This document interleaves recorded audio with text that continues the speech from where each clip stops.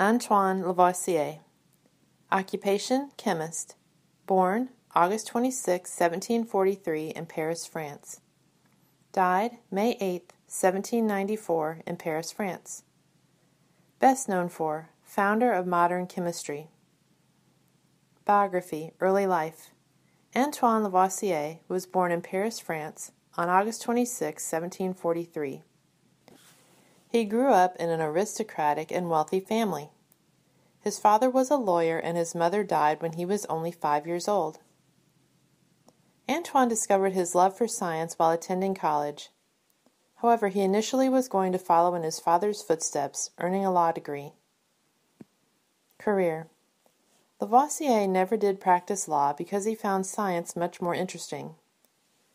He had inherited a good deal of money when his mother died and was able to live as a nobleman, pursuing various interests. Lavoisier worked in various government positions and was elected to the Royal Academy of Science in 1764. In 1775, Lavoisier set up a laboratory in Paris where he could run experiments. His lab became a gathering place of scientists.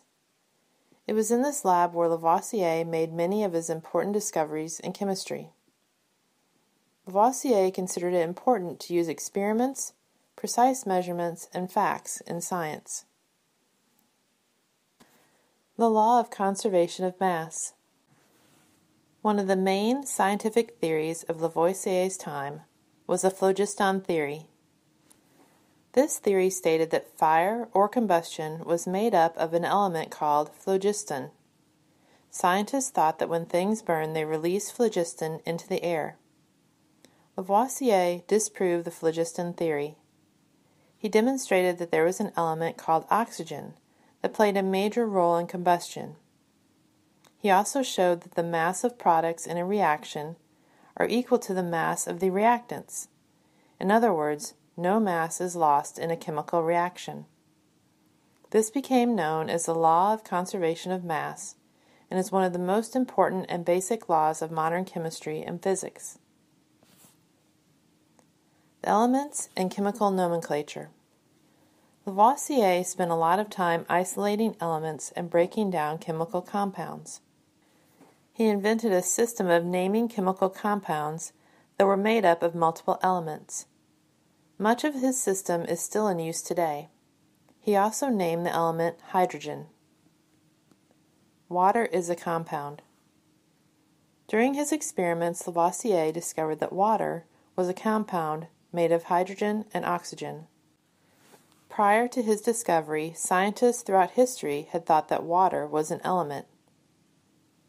The first chemistry textbook.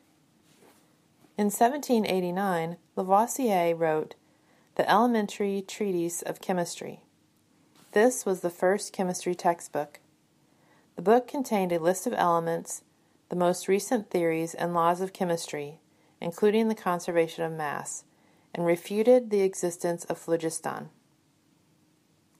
Death. The French Revolution began in 1789.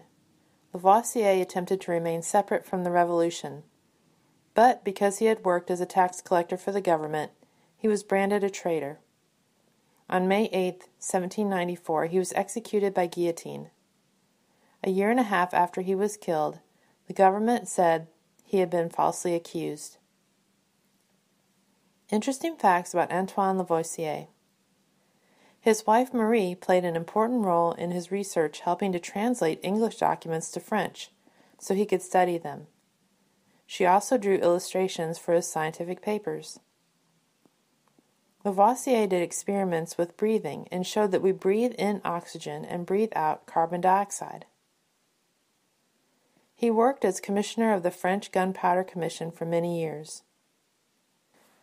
One of the elements listed in his textbook was light. He demonstrated that sulfur was an element rather than a compound.